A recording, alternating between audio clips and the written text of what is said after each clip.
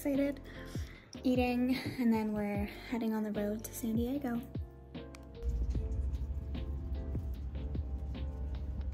I'm so excited. I've never done this before. We're just grabbing gas and then we're on our way.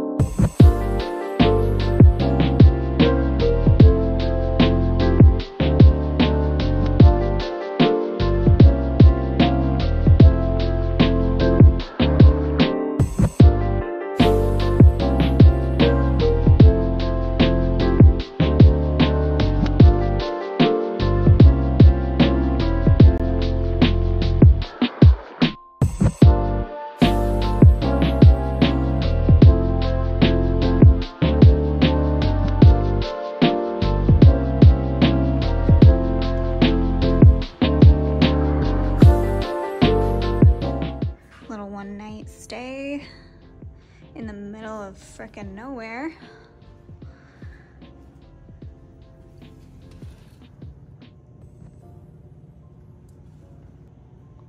Look at that view.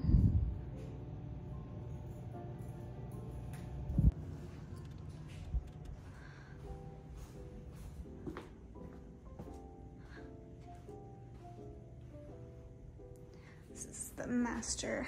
Where's the light for the bathroom? I don't know. Oh, here it is. Here we go. This is the bathroom. Not too bad. A little jacuzzi tub.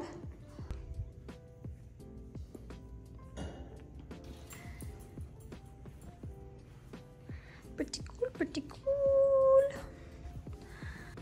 So I thought that we were going to San Diego, but we're in between like Temecula and San Diego, and it's in the middle of nowhere. On our way here, we thought maybe we would get kidnapped and something on the drive here because it was looking a little bit crazy. But we're at the hotel now, and we're gonna go have some food and just like settle in. And then in the morning is otter time. So excited.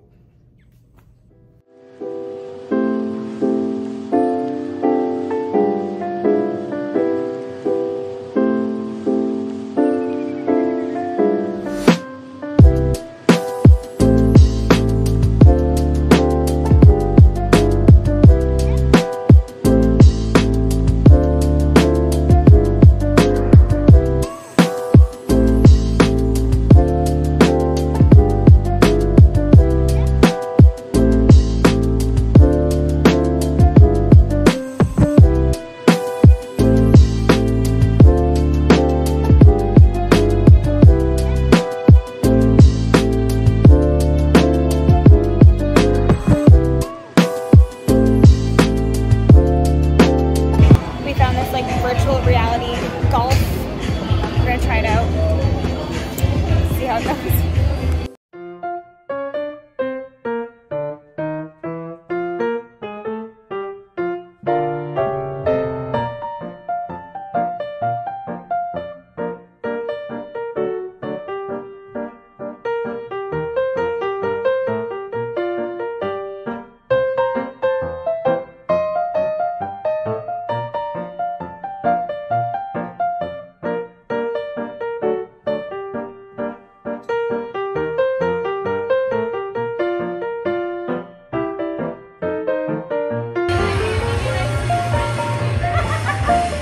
You missed it.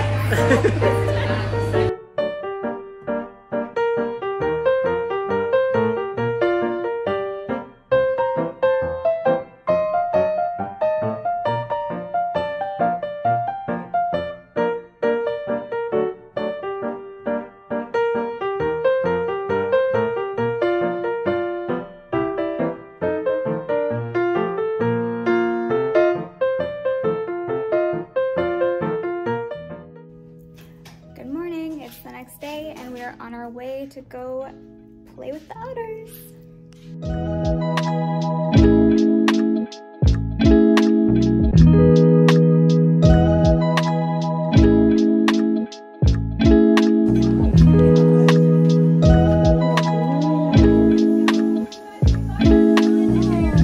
Our little spiel here. We will give you guys a chance to take pictures with her as well. So, a person that takes really good care of their hair. The way it's just clawing. And then she's going to take a nap for the rest of the time that she's down here. Because that's kind of what Chloe does. She's very chill. But looking at those hands as she is moving around, or as you saw her kind of holding on to me, making her way. More terrestrial, don't spend as much time up in the trees, and they primarily eat insects. Aha! Yes! Anteaters are actually one of their close relatives. More. And there's one more, it's listed on. Species of armadillo is a three-banded armadillo.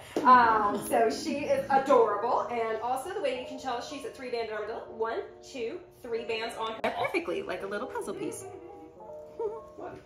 I know, she's all good. Is our dwarf hairy armadillo.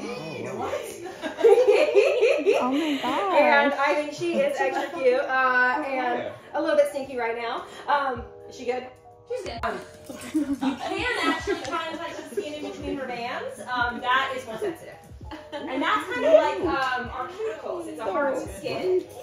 The way the way she's walking around the tree, you guys have noticed. She looks like she's kind of walking around on some stilettos there. So she's high fashion and also using those little stiletto feet as useful tools. So we talked earlier about them being insect eaters, and we talked about ant eaters. These guys are really similar to ant eaters. They eat ants and termites, and they are very well designed for that. And so what she's going to do is she's going to look at people's shoes, and then she's going to find ants and termites. Nice. Right? No. So basically, she's inclined to want to kind of dig around in ant hills and termite mounds, looking for her main source of food. And then she'll kind of dig little cracks and crevices, and then she'll get a long sticky tongue, and she'll stick her long sticky tongue in those cracks and crevices and get those ants and termites out that way. She every once in a while finds like a pair of shoes that she's absolutely obsessed with, and she'll just like hang out there. So you are the lucky guy of the day. She loves your shoes. But yeah, so let's go this way, baby girl. No. Yes, vibrant orange. So she likes that corner. Other things that might kind of opportunistically, you know, a jaguar and stuff like that, but it's going to be a boreal. But yeah, their main predator is going to be the harpy eagle. And for anyone who hasn't seen a harpy eagle before, there is good for everyone in terms of keeping that environment stable for that population, which would be really, really good. So we are fiscal sponsors. Yeah, this is casual. This is not speed. It's just casual movement. But yeah, I said before that I mentioned that they've got incredibly sharp teeth in their mouth. They're canine in the world. We say naturally occurring because then we get to ignore the like teacup Yorkies and stuff that have been selectively bred. But in nature, you wouldn't find a canine species smaller than the fennec foxes. So these guys, adorably tiny as they are full grown. They're not going to get any bigger. They weigh about active at dawn and dusk. But depending on how available food is, if they're having to stay out hunting for a longer time, they will stay active through the night as well. Because night in the desert, you can't be too picky about what you eat, right? There's not a lot of food, not a lot of water, so they're going to eat whatever it is they can find. So these hibiscus flowers that we're feeding them as kind of a treat is actually part of their diet. When the rains come, they will eat those leaves, those fruits, those flowers, whatever it is that they can find. So they're what we call an opportunistic omnivore. They eat whatever they can, whenever they can. So as the seasons change, they're going to go after whatever is the most available. It's smaller than my head, it's going in there. Pretty much. Don't necessarily want to have that really close direct interaction. They're really comfortable with being like, I'll come up and take treats when there's a barrier between us. Manning the doors, we'll have 1, maybe 2 people going through at a time, depending on how close and happy you want to be with the rest of your group. And once we get into his enclosure, we have logs that are kind of set up in a circle, campfire style. But instead of a campfire in the middle, capybara in the middle. So he's going to be hanging out with what's considered normal for a capybara. So he's on the smaller side, but that's all right. He's got a big personality. Now, these guys are going to be found in South America, especially like that Amazon River Basin. They're a family of ring-tailed lemurs. That is really a different species compared to how many species of lemur exist in this world. There's actually in this world, and they're all native to the island of Madagascar. For that reason and the fact they're based in Omaha, Nebraska, and they have been planting trees in Madagascar over several years, and they recently announced that they planted their 5 millionth tree. 5 million trees in Madagascar. That's amazing. I know. So these little ones are about almost 3 months old now. It's got double action. Double Welcome to pet them. The best jicama is the jicama that the sister is eating. So the slightly larger one is Daphne, the littler one is Velma. And cute. That Strawberry currently weighs right around 80 pounds. I also got weights on these guys. Daphne is 16 pounds. Velma is 14 pounds, and they are averaging a weight gain of between... Did you just steal that whole thing? Yeah, you rude. Oh, we got the drool going on now. All over it. All over it. Pick them a drool. Just cover. Yeah, even this one. Yeah, That one I was a little confused. I'm so excited. You can hear them. They're so excited.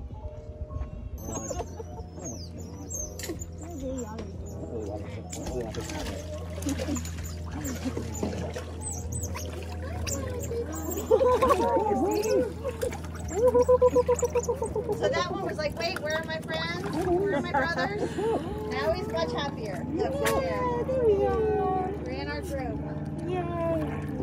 All right, I can actually take phones from people if you want and get footage of you. Where are you? All right, so whose phone is this? Oh my god, he's so soft. Oh It's one of these. my god.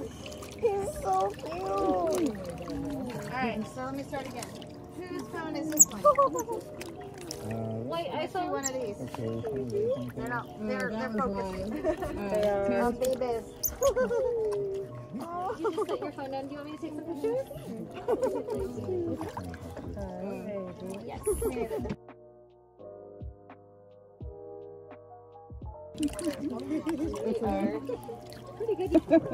Oh, that's adorable. I draw them. That's okay. You can.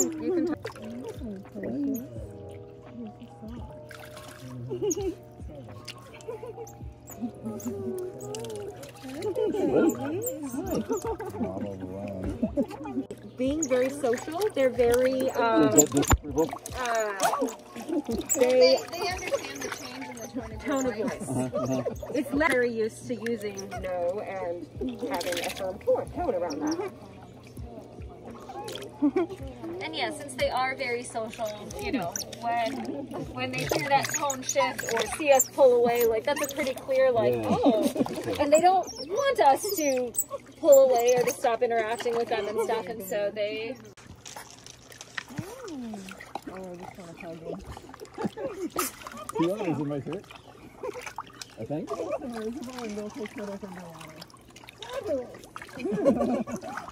She's really cold in my shirt. The feet. There's so many feet. Hi. Oh my god. Oh, babe. Whoa. Okay, so Sarah, if you want to flip your group. Sounds great. Sorry, I'm just letting them enjoy this moment really quick. If I'm not being naughty, it's not fun. It's like out the back. I can kind of see. Hello. Hi. Okay, that's just real stinking cute. And this is our youngest. I love the breaths of air that it's like. Combined with our oldest. Coming through. Coming through. Get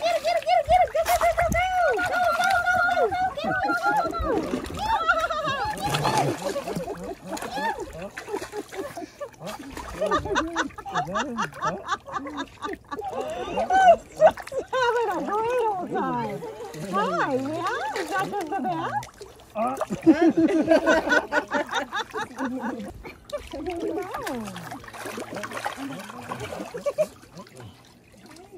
monsters!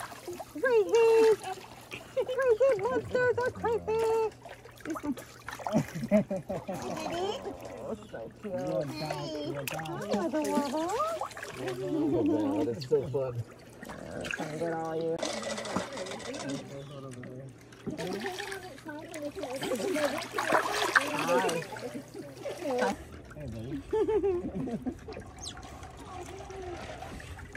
Oh no. Keep that ball moving. And you can jump it as well?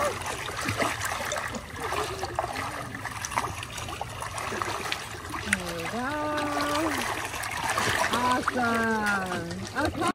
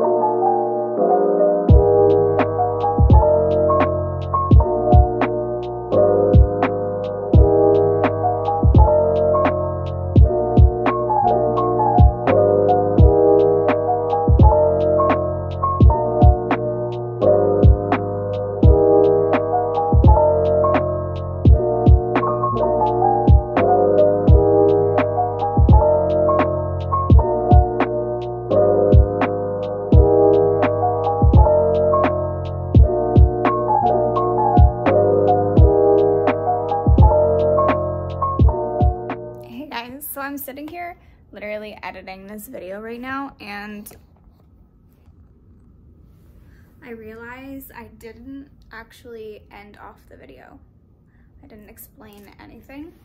So I kind of just wanted to do like a recap of the video. So Erin gave Kaylee the most amazing experience gift ever to go swim with sea otters for her birthday, and they invited us, which I am so grateful for because it was such an amazing experience. So we drove up to Temecula and we thought we were going to San Diego, but it was like an hour before San Diego. But it was a beautiful ride there, all the mountains, beautiful, gorgeous. There was a few parts once we got into Temecula that we were like, this looks like a horror movie. Like someone's gonna come out with a shotgun and just like, you know, just because it was kind of creepy driving through there. Good thing it wasn't at night, we were like broad daylight, so thank goodness for that. But anyways, we went to this conservatory, this sanctuary that they keep rescues and endangered wildlife. As you saw, there was lemurs, capybaras, fennec fox, a few others. They were adorable, but the best part was the sea otters. Obviously, like, they were so cute. They're like little sea dogs.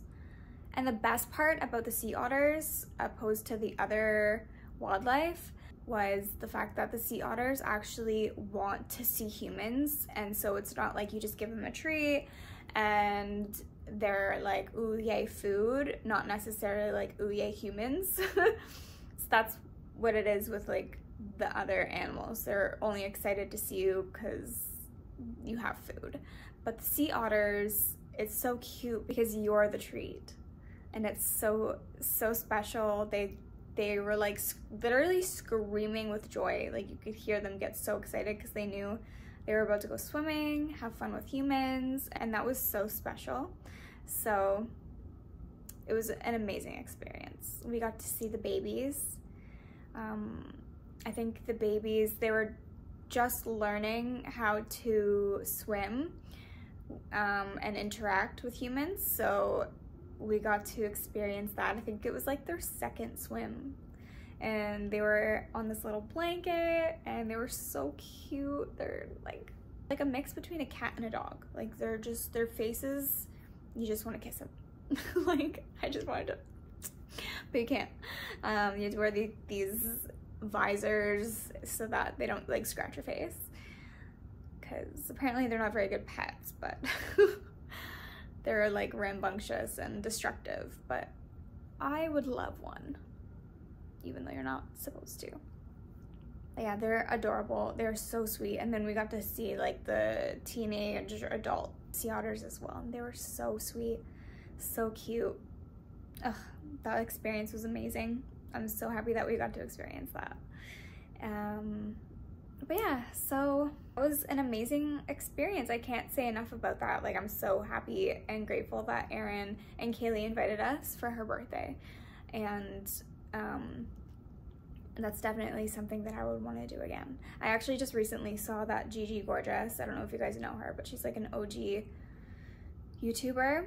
She went there recently, and I was like, oh my god, I literally am editing my video right now about that. So that was kind of cool. But yeah, Ryan and I are heading to LA in the next vlog.